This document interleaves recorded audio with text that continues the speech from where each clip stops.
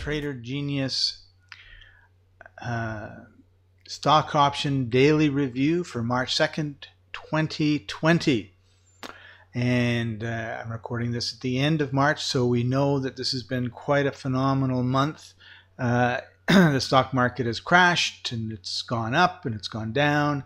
And in times of huge instability, huge swings, that's when stock options are a really good place to be. And for a couple reasons. One is you're out. If you're day trading, you're out. So if you notice, a lot of the huge activity occurs after hours, which means that if you guessed wrong and it opened up down 1,000 points the next morning, or you guessed the other way and it opened up 1,000 points the next morning, it's like a fire alarm or the cops or whatever. I mean, it's an emergency.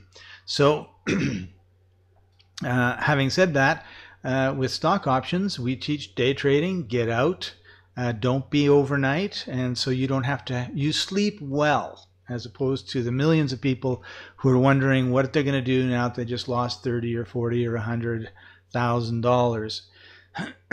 But when there's huge swings, there's huge opportunities, and we're going to be doing a bunch of videos on different days showing you where you could have made some money. And we like to say 10% in 10 minutes.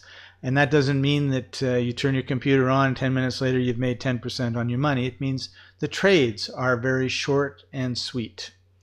All right. So we're going to take a look at Apple in March 2nd.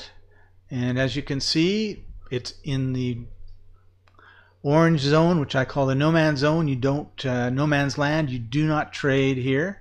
Nothing is happening on the basket. This is not a tutorial. I'm not going to be telling you what to look for to get in and what to look for to get out. That's why you need to take the training, which is in the description, and you need to work with a coach if you want to speed up your process. All right. So we're just going to move forward. I'm going to use the little keyboard arrow to move forward. As you can see, we're still in that orange area. We've moved to 5-minute candles. Well, we're in 5-minute candles. And not much is going on. We've got a little bit of green. Now it breaks through. Now is it going to stay through? We've got a couple resistant points. It has stayed above. I'm going to take that as a signal to buy. All right, now we're going to continue on and see what happens. We're up at 6%, we're at 5%, we're at 8%. It's moving. The basket is supporting us. We have no real reason to get out. We're moving ahead, we're moving ahead. This is looking like a really good move.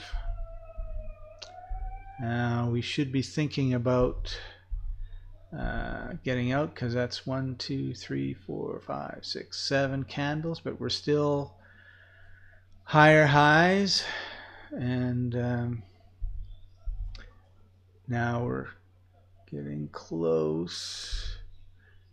Just see what happens here. Oh, still going not a whole heck, lots of volume.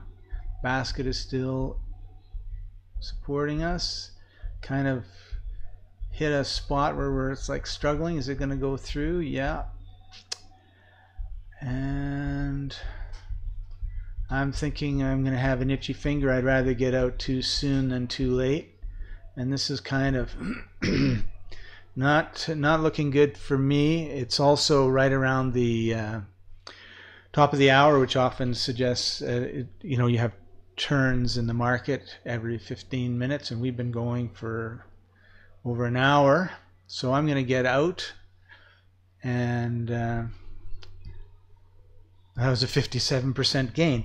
And I like to go a little bit further, not in the trade, just to see if you know, if I got out kind of. You can't time these to get out at the exact right second, by the way. You know, you always want to get out a little bit early, and it looks like it's kind of over. All right, cool. Now, we're going to take a look at Amazon, which this, and as you can see with the basket going up, if you had missed this, which is my point now, if you had missed this trade, could you have gotten in another one? So let's take a look. 1043 is when we got in, so let's go back to 1038, and we're going to take a look at Amazon. Again, this is not teaching you what to do. This is just showing you that there were opportunities to make money in the market despite the fact that it has been such a wild ride. In fact, because it's been such a wild ride, we're seeing opportunities that we haven't seen when the market is, stable. So here we go. We're underneath the no man's land heading towards it, so we're not going to be trading here, even though it's looking green and it's going through it. We're waiting for a strong signal. That looks like it could be.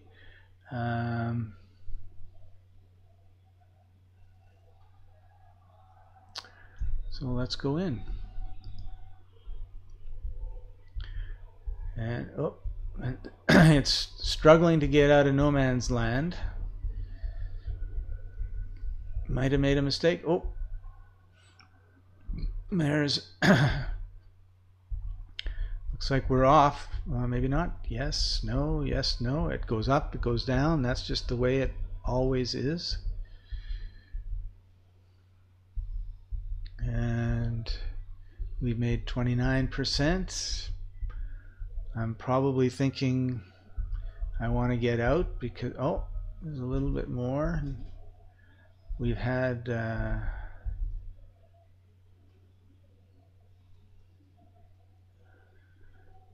well, we've got some indicators saying we should probably get out, and I'm thinking I'm going to get out here.